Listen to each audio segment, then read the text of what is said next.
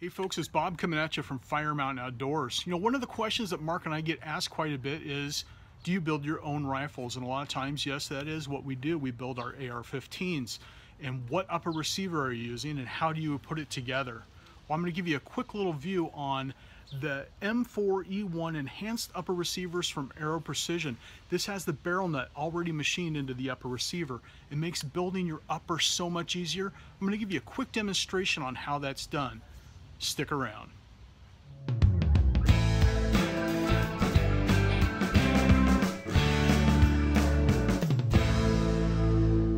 So here we have all of our pieces we're going to need to assemble our upper receiver. This is just going to be a quick and dirty demonstration on how everything works. So we've got the M4E1 enhanced upper receiver.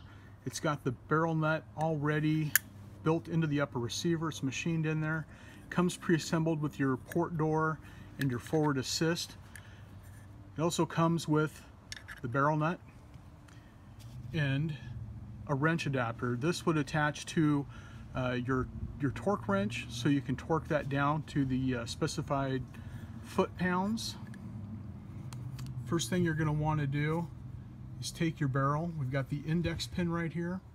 This is going to line up inside your receiver with that pin detent right in there. I'm not sure if you can see that or not. So those are going to slide into place. Then you're going to take your nut and you're going to tighten that down.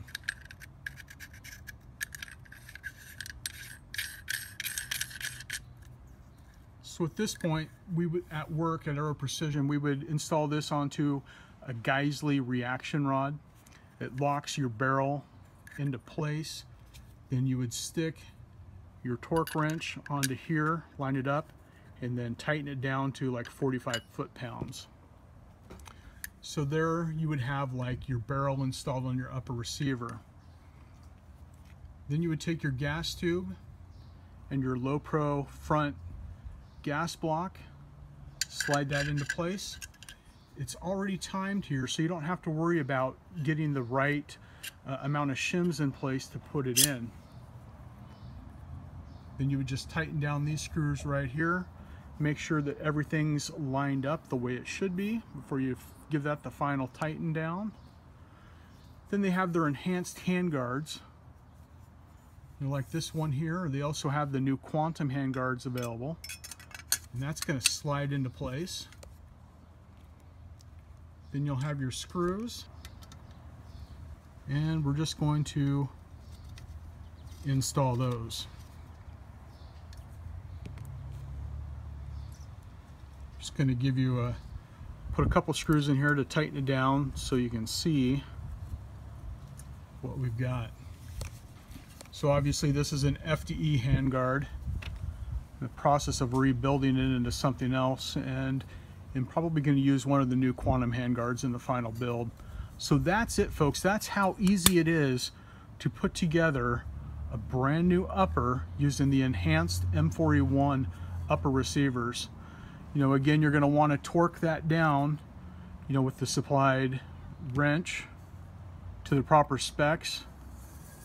But other than that, this would be good to go. So there we have it, folks, a completed upper receiver. You know, if I would have done this properly, I would have done it in the shop and I would have torqued that barrel nut down for you at the proper torque. But this just kind of gives you an idea of just how easy it is to put one of these complete upper receivers together. It's very easy, and just about anybody that has any sort of knowledge of how to use tools can do it at home. If you don't know how to do that, just hire a gunsmith and have them do it for you. That way you know you're getting the job done right. But there it is, the M4E1 enhanced upper receiver, quick and dirty. One of the best parts is anytime you want to change out this handguard, you want to go from key mod to M-lock or back to a quad rail, you want to try a different handguard length, all you have to do is change out these 8 screws, slide on your new handguard for whatever situation that you need. You can go from the 12 inch to the 15, the 7, or the 9. It's just so simple and easy to do. And so you have options, lots and lots of options. You've got the regular enhanced handguards from Aero Precision, and now they've got their quantum handguard line. You've got all sorts of different ways that you can customize and change out your rifle's features. So anyway, hope you found this to be a little bit insightful and a little bit educational. Make sure you always follow the 4 basic safety rules. Stay safe, shoot straight. We'll catch you on the firing line. Thanks for watching.